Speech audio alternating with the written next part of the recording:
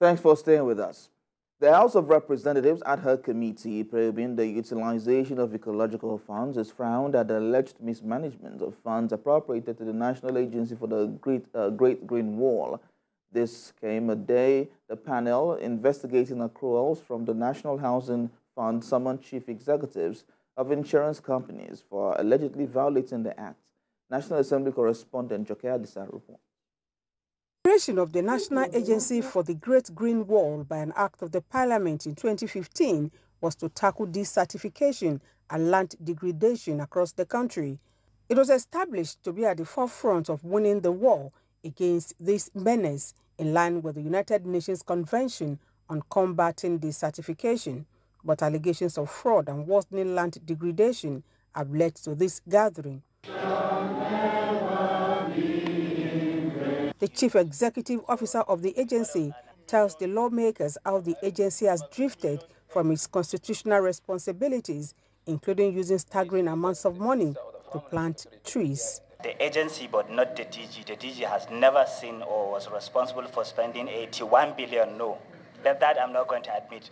And agencies like UNEP, AAD and others, they fund in USDs. Then you find the way of reaching you through CBN. It is not admitting whether or not we have a DOM account. As far as I'm concerned, we've submitted everything that shows the accounts that we're in. That I cannot agree, Honorable Chairman, sir, no.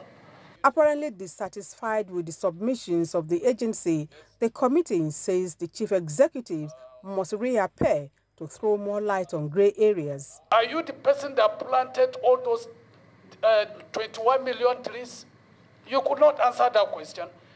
Now, I want you to just make a brief remark on these supplies and livelihood and training. Running into, they have given me figures into billions of naira from what has been released to you. You understand? That's why they have been asking you, tell them the percentage of amount put into the main purpose of establishing this agency and the one that you deviated, the agency deviated and spent. They want to know the difference. The mandate of the agency starts from page 1. On page 2, 3.0, I hold a PhD, Mr. DG. You told us work plan. The work plan simply means is what you, the agency, sat down to give to yourself. And in giving to yourself, you are busy buying spaghetti, buying sugar, and you told us that you are restoring livelihoods. You are busy constructing tanks of maybe 5 meters or 3 meters for 19 million naira.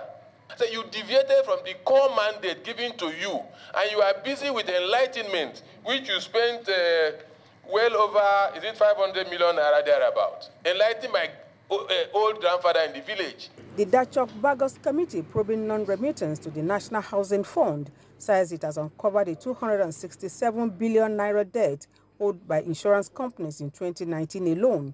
Section 5, subsection 2 of the National Housing Fund Act provides that every registered insurance company shall invest a minimum of 20% of its non-life funds and 40% of its life funds in real property development, of which not less than 50% shall be paid into the fund through the Federal Mortgage Bank of Nigeria at an interest rate not exceeding 4%.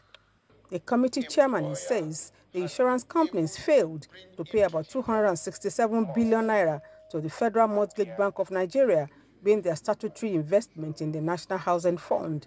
The absence of the chief executives of the insurance companies didn't go down well with the committee.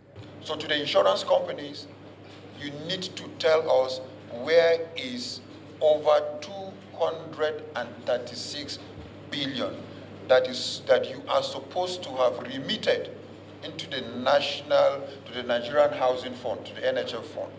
Your chief executives must appear themselves. Federal Mortgage Bank, you must show us proof that you have demanded for these monies. The panel insists on the physical appearance of the chief executives of the insurance companies as it warns against disregard for parliamentary summons.